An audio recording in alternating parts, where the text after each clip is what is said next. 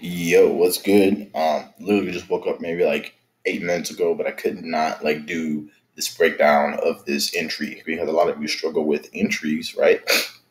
You guys struggle with entries, like you'll be correct on the general direction and the direction of the trend, but after that you'll get stopped out normally, and then actually it'll go like 100 pips or 50 pips in your favor, whatever your target goal was. So I'm going to break down this entry and why I took it on the swing trade, and it's crazy because the process is the exact same way every time.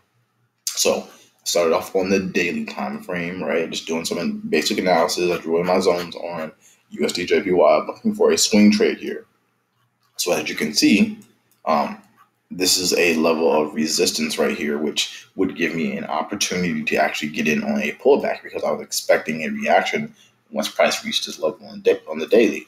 Um, which I got. As you can see, we've had multiple rejections right here of resistance happening, but this trend strength of this actual pair was extremely strong. So I was definitely expecting it to push past this level in the next week or so really easily. So I was like, let me hop in now on the pullback on the 4 hour. Based on the daily's price action, you can see that the daily has been rejecting down back into this area, my golden zone Fibonacci area, for several days now, basically since the beginning of the week. So I drew in my zones like normal, and I dropped down to the 4 hour. After I dropped down to the 4 hour, I drew in just a basic bullish trend line, right? And then I drew in another bullish trend line right here, kind of fine tune where the trend actually was.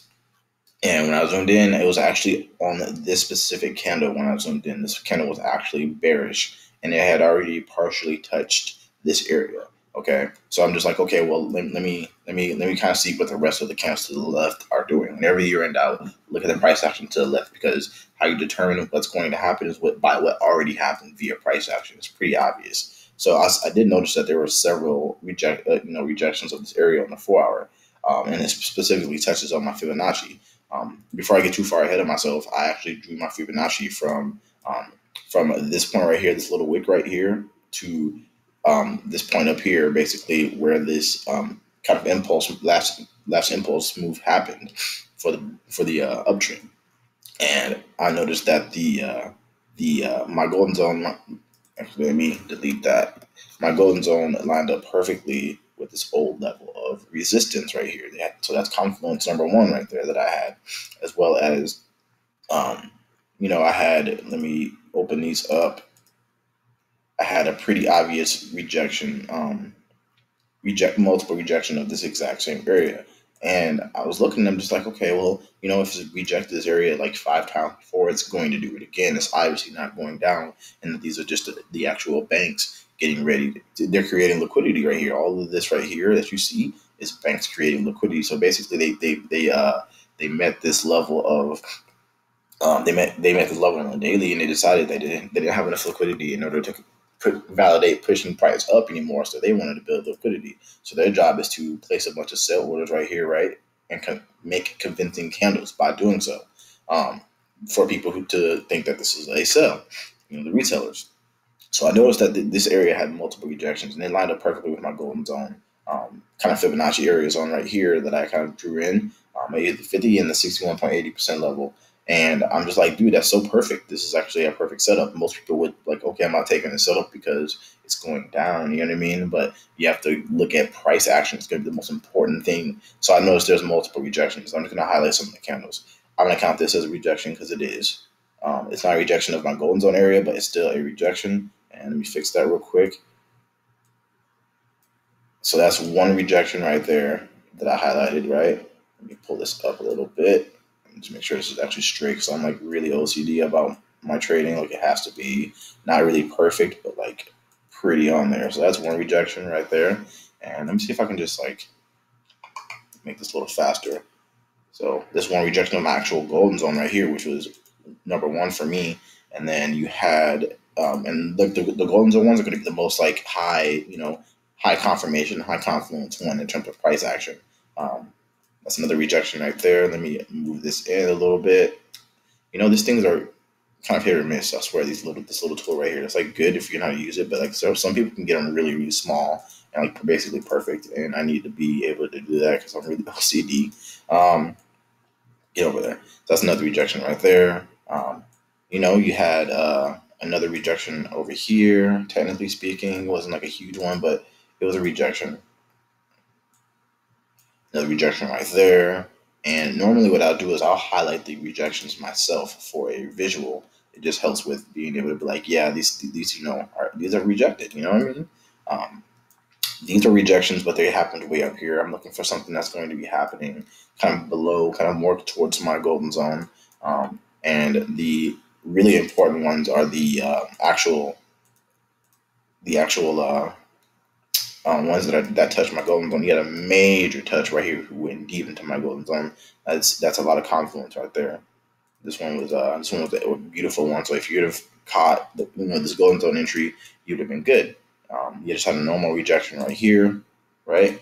So I'm looking at price action to my left, like, well, what has been going on. So like I said, banks leave a footprint of what they're going to do in terms of price action. You know what I mean? They're going to they're going to try to sell you on this is a sell, you know what I mean, and et cetera, to try to get you to sell into here and then take price up like they did right after I actually entered. This was a very beautiful rejection right here. Most people, like I said, would have sold right here. They would have been like, hey, this is definitely a sell. Let me get in on this, and that would have been a huge mistake.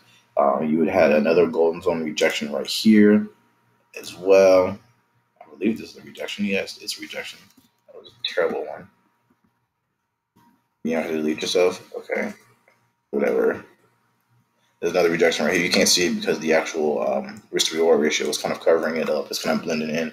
And then this was the actual rejection that I got in on. So I noticed that this candle was right here. This candle right here that I'm getting ready to highlight was really bearish. Like, it was coming down hard. And I'm like, it's going to be another rejection for sure. So I got in right here. Come on now. I got in right here where um, the actual candle started to kind of dip into my golden zone, because I knew it was going to be a receding candle along with rejection because of all of the past rejections and the fact that it dipped into my golden zone several times before. I would say two times before that, three times before that. So three times before that, and the other ones were all rejections of support. So they kept rejecting this level. Old support turns into new resistance, as you can see right here. Like I said, I have confluence. This is old support level. So you always got to look to your left when you're looking at price action. All of these rejections are not there for no reason.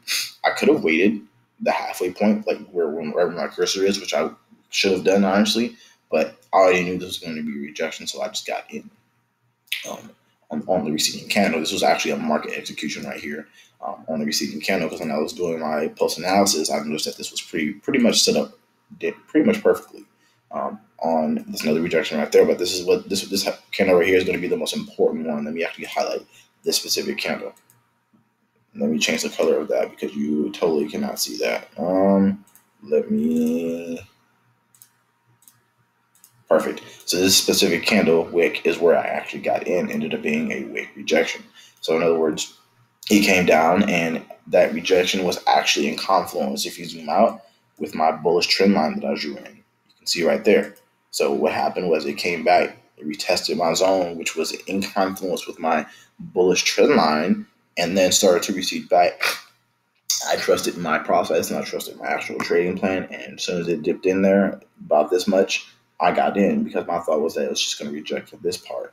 I didn't think about considering the bullish trend line. So I could have waited till I got an actual recession of a candle from the bullish trend line and snapped an entry way down here just a little bit earlier by about like maybe 8 or 9 pips. So looking here, you can see what happened. The actual candle that I got in on, which is this one right here, right, ended up receding back. Then that resulted in a wick entry for a buy.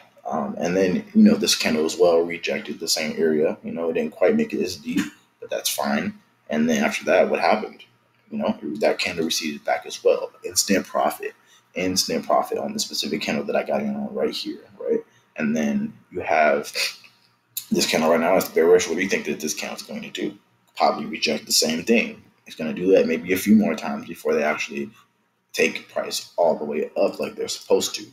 So zooming out, this is a trade for 348 pips right here, and I'm risking 50 pips with a proper stop, proper stop loss, proper lot size and things like that. And that's pretty much it, guys. You have to pay attention to price action and what actually is going on, because most people would have saw this as resistance right here, and then that the banks were actually, it was actually getting ready to sell. No, it's you having a reaction to this level on the daily, which gives you an opportunity to get in overall on the overall trend on the pullback right here. And multiple rejections means that banks are doing a liquidity run. You can get in on the bottom. Make sure that your actual stop loss is out of the range of the range of the wick and or behind an old low where they're probably not going to come and retest. You can just look at to see where they're going to retest based on what they've already done. You can see right here, rejection. They haven't really had a reason to reject way down here. It's not time for them to come back and come down for this liquidity right here yet. That's why they're taking price up, and that's why they're doing the liquidity run, because they still have to convince people that this right here is selling right here. This right here, they've convinced a lot of people over like a week right here that they were selling, and then they pushed price up, took out that liquidity right there. And then same thing, they placed in sell orders, the banks, pushing price down on purpose. And then right here is the area where they're actually, you can physically see it via price action, starting to push actual price up. So you have a bunch of buy orders right here getting ready to go down, which is why this is getting ready to actually have a structure break and create a high. So I already saw that getting ready to happen. In my personal opinion, based on the last couple of candles from my entry, the last 8 hours, this is definitely going to maybe reject here one more time. And if it doesn't, then this candle is going to end up being bullish, and structure break right here, which is another confirmation, and then we will have all profit from there. Pretty easy stuff. Yeah, I just want to break down that entry. Basic Fibonacci entry, basic confluence, things like that. It's just crazy that once you actually develop a skill, you have an eye for things like this. So the whole point is to learn a strategy, and then train your eye to see the things that you need to see in order to make the decisions that you need to make, and so you can have a higher win rate than you do. So kind of be careful about. See, that's what happens when you do too much. Be careful about actually where you place your stop loss and things like that. I'm a swing trader, so 30 to 50 pips is my range. Depending, sometimes it's if I'm trading Great British Pound New Zealand dollar, it'll be a little bit more because that's a more volatile pair.